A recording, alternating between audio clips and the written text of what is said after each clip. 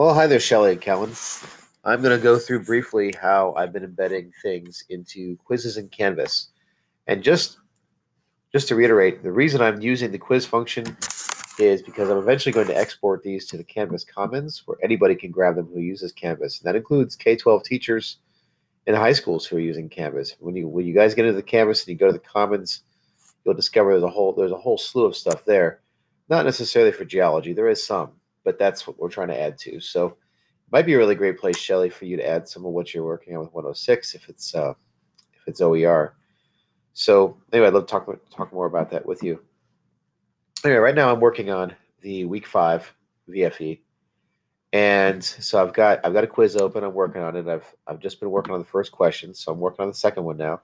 You can see I've had no problem embedding 3D models from Sketchfab, and those are relatively easy because all I have to do is go over here, choose the model I want to work with. In this case, it was this kind of cool image of Crater Lake with its bathymetry and all that. And then I go click on embed, and I grab the code, and I go over here to the quiz function here. I'm going to go ahead and update this question so I can add it to the next question. And I'm going to go ahead and hit new question. I usually return down a line or two so I can make sure I have room to do what I need to do later. And then I'm going to go and click on this little button here, and then embed, and boom. So assuming that's actually what I want, there it is. And I can go and make this thing bigger and start asking questions, and I'll probably go do that right after I finish this question up here. Now this one, as you can see, what I've done is I've created a side-by-side image here of this particular GigaPan. And so anyway, so let's say I didn't like what I did here and I wanted to get rid of it. This is what I'm going to do. I'm going to go ahead and get rid of it. And okay, it's gone. So I want to put that image back in there. The only way I've been able to do this is to go to gigapan.com, find the image I want, and you notice there is this embed tab, which should work, right? So I've copied this code. I should be able to go over to Canvas, paste that code in there, but you know what? It pastes in there, but you don't see anything. It creates a space. So for instance, I'll show you how that works. If I go back here and I click on the code, I copy it, and I go and do the same thing. Click on the Insert Media tab, embed, and boom, you get nothing, right? Clearly there's something there, but it's not showing up. So we don't know, and I've talked to our instructional designers. They have not been able to figure out what's going on with that. We tried playing around with the HTML. So what I've been doing is I've been going up to, when I find an image I want, I've been going up here to the URL, grabbing the code off of here, copying that, and then taking it over to Gigamacro. And then at Gigamacro, you can create your own account, viewer.gigamacro.com. And students can create their own accounts. Anybody can. And students need to create their own accounts if they're going to use these. And that's the one thing that is a little frustrating. See, at GigaPan, of course, you don't have to do that. So anything I export, I'm going to have instructions that say, students need to create their own Gigamacro accounts. Now, I have not been in touch yet with Gigamacro. I would assume that this would be good exposure for them to have potentially a lot of people using their stuff.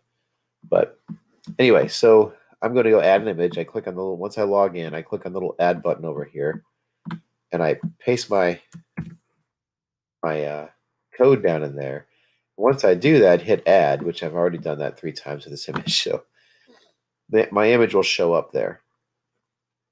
And then what I can do, let's say I want that image. Now I've created a collection of images. So you can create collections as well. You just have to go to the site and play around with it. What I've done here is to create a side-by-side. This is what I really want to put in there. So I'm going to go ahead and hit share. And again, I'm going to hit embed code, and it's copied. So I go over here, and I go to insert media, and I click on embed again, and voila. And there it is. The nice thing about this is that I can make students can go and make it full screen, and they can play around with these images. The only drawback is that there's no way to do any measurement, and that is a little frustrating. But even if you go in here and you set the scale, which certainly you can do, and you saw these three tools down here, there is no way of measuring. Although I haven't put it in full screen to see whether I could actually do that or not.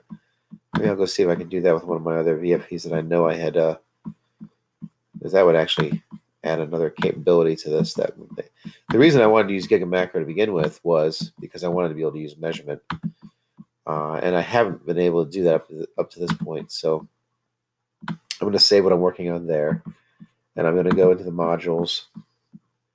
I'm in my full course right now. So let's go over here to the this Moho one. Yes, I know I need to uncapitalize that. Okay. So let's go back. Actually, I don't want to do it as I want to go back and just preview it. I'm going to preview the quiz, and I'm going to go down here to there's those instructions again, quiz instructions. I need to figure out, Callan, what I did there. All right, I'm going to go ahead and get to one of these questions that actually has a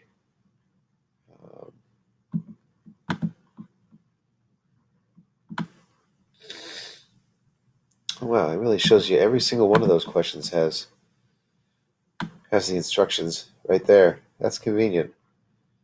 I like that. All right, here's one. Although I don't think I ever set the scale on this one, because I couldn't set the scale on that one. Let's try jumping down here to 7. Nope, that wasn't one either. Let's see here. No, that's a 3D model.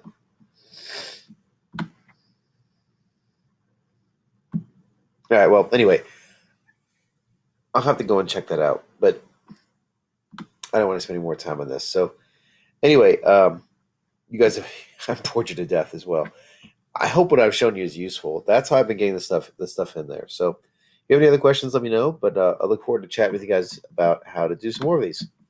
All right, and best practices and all that good stuff. So, anyway, have a great evening. Talk to you later.